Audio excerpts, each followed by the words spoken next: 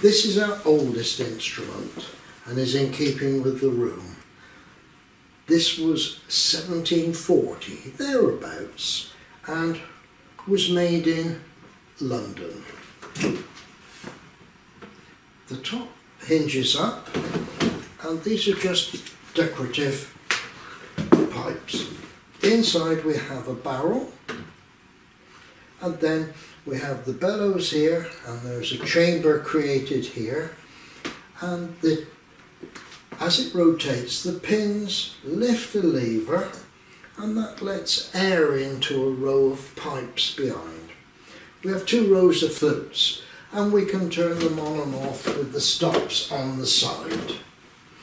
Now, this was sold by Van Kemp, and I'm told he had a shop in the Strand in London, though almost certainly I reckon this was made in Clerkenwell.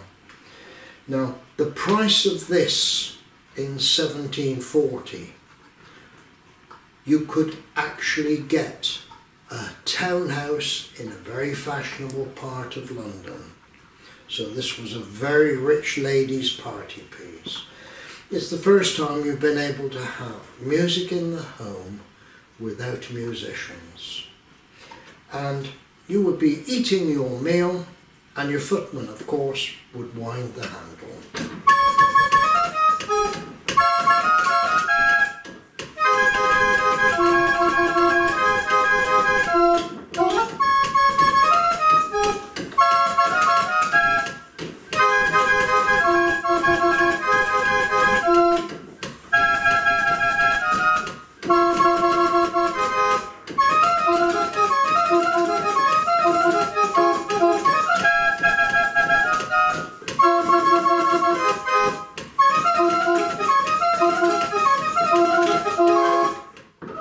No musical masterpiece, but we take our recordings for granted nowadays.